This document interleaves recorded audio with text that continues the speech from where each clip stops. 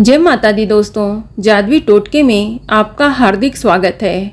कैसे हैं आप सब, ये बताने के लिए कमेंट बॉक्स में जय माता दी जरूर लिखें। दोस्तों, यदि आप बृहस्पतिवार का व्रत रखते हैं तो आज मैं आपको कुछ ऐसी गलतियां बताने जा रही हूं जिनके कारण आपको इस व्रत का पूरा फल प्राप्त नहीं होता। दोस्तों, कुछ ऐसे काम हैं जो आपको बृहस्पतिवार के व्रत में हमेशा ध्यान रखने चाहिए।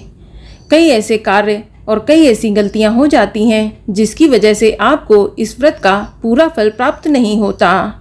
साथ ही आपको बताएंगे कि आपको बृहस्पतिवार के व्रत में क्या खाना चाहिए और क्या नहीं खाना चाहिए, क्योंकि जब भी आप कोई व्रत उठाते हैं तो उसमें ये जानना बेहद ज़रूरी होता है कि आपको इस व्रत में क्या नहीं खाना चाहिए, क्योंकि गलती से भी आपका व्रत खंडित नहीं होना चाहिए, अन्यथा आपको इस व्रत का पूर्ण फल प्राप्त नहीं होता।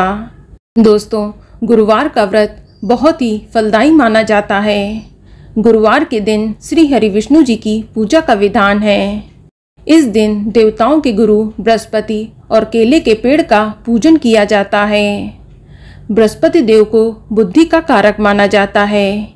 इनकी पूजा करने से भाग्य प्रबल होता है। बृहस्पति ग्रह पति और पुत्र का भी कारक होता है। बृहस्पतिवार का व्रत करने से घर में धन संपदा की प्राप्ति होती है। दोस्तों, बृहस्पतिवार का व्रत करने एवं व्रत कथा सुनने से सारी मनोकामनाएं पूरी हो जाती हैं। जिन लोगों के घरों में संतान नहीं है उन लोगों को संतान की प्राप्ति होती है।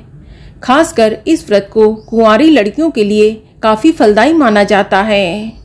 इस व्रत को करने से विवाह में आ रही रुकावट दूर हो जाती है।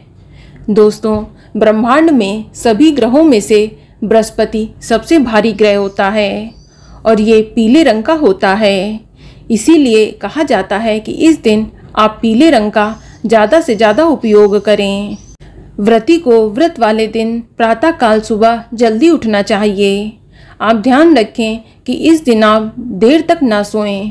आप जल्दी उठकर स्नान आदि करके पीले रंग के वस्त्र धारण करके भगवान विष्णु जी की प्रतिमा या फोटो के सामने व्रत का संकल्प लें और संकल्प लेने के बाद एक लोटे में जल भरकर उसमें थोड़ी सी हल्दी डालकर भगवान विष्णु और केले के पेड़ की जड़ को स्नान कराएं। उसके बाद उस लोटे में जल लेकर उसमें गुड़ और चने की दाल डालकर रख लीजिए और फिर आप व्रत कथा पढ़ें और विधिवत पूजन करें। और जब पूजन समाप्त हो जाए तो आप उस लोटे से केले के पेड़ की जड़ में ये मिश्रित जल चढ़ा दें। इससे भगवान विष्णु जी बेहद प्रसन्न होते हैं।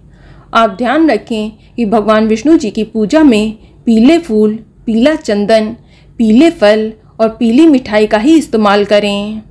मुख्य रूप से आप भगवान विष्णु जी को इस दिन चने की दाल और गुड़ का भोग अवश्य लगाएं। इससे वे बेहद ही प्रसन्न होते हैं। दोस्तों, शास्त्रों के अनुसार केले के पेड़ में भगवान विष्णु जी का वास माना जाता है। आप इस दिन केले दान कर सकते हैं। इससे आपको शुभ फल की प्राप्ति होगी।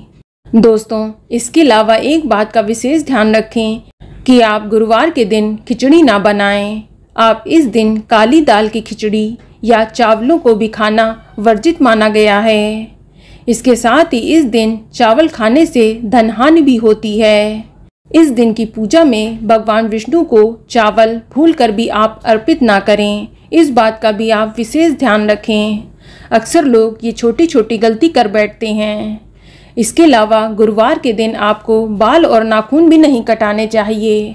ऐसा करने से कुंडली में गुरु ग्रह कमजोर होता है, जिसके कारण आपकी आर्थिक स्थिति खराब होती है। दोस्तों, जो लोग व्रत रखे हैं उन्हें खासकर इस दिन साबुन और शैम्पू का इस्तेमाल नहीं करना चाहिए। इसके अलावा इस दिन कपड़े नहीं धोने चाहिए। बाल और नाखून या दाढ़ी भी नहीं बनानी चाहिए। इसका भी विशेष ध्यान रखना चाहिए। दोस्तों, बृहस्पतिवार को भगवान विष्णु के व्रत में मुख्य रूप से आप चने की दाल से बने हुए व्यंजन ही खाएं, जैसे कि चने के बेसन का चिल्ला, बेसन की पूड़ी, बेसन की रोटी आदि बनाकर आप दही या किसी भी मीठी चीज के साथ खा सकते हैं। बृहस्पतिवार के दिन भगवान विष्णु को प्रसन्न करने के लिए जो लोग व्रत रखते हैं उन्हें ध्यान रखना चाहिए कि इस दिन आप केवल शाम के समय ही किसी भी वस्तु का सेवन कर सकते हैं और दिन में सिर्फ आप फलाहारी जैसे चाय, दूध, शरबत या फल आदि ही ग्रहण कर सकते हैं। लेकिन शाम के टाइम आप चने से बना हुआ या बेसन से बना हुआ भोजन ग्रहण करें। और एक बात का विशेष ध्यान रखें कि आप बृहस्पतिवार के दिन किसी भी प्रकार का नमक ग्रहण नहीं करेंगे, चाहे वह सेंधा नमक ही क्यों ना हो। इस व्रत में नमक खाना वर्जित होता है। दोस्तों, गुरुवार के दिन कई चीज़ों को खाना वर्जित होता है। अगर ये चीज़ें आप खाते हैं तो आपका व्रत खंडित हो जाता है। इस व्रत में आप गेहूं का आटा, सूजी, मैदा, चावल आदि अनाज नहीं खा सकते। इसके अलावा आप भूलकर भी प्याज लहसुन का इस्तेमाल नहीं करेंगे और इस दिन घर का कोई भी सदस्य मांसाहार भी ना करे, मदिरा आदि भी ना पिए। इस बात का विशेष ध्यान रखें और व्रती को किसी भी तरह का नशा भी नहीं करना चाहिए, अन्यथा आपको व्रत का संपूर्ण फल प्राप्त नहीं होगा। तो दोस्तों, वीडियो पसंद आए तो कमेंट में जय माँ लक्ष्मी या जय माता दी जरूर लिखें। वीडियो को लाइक करें और ज़्यादा से ज़्यादा शेयर करें। साथ ही चैनल को सब्सक्राइब करें। धन्यवाद।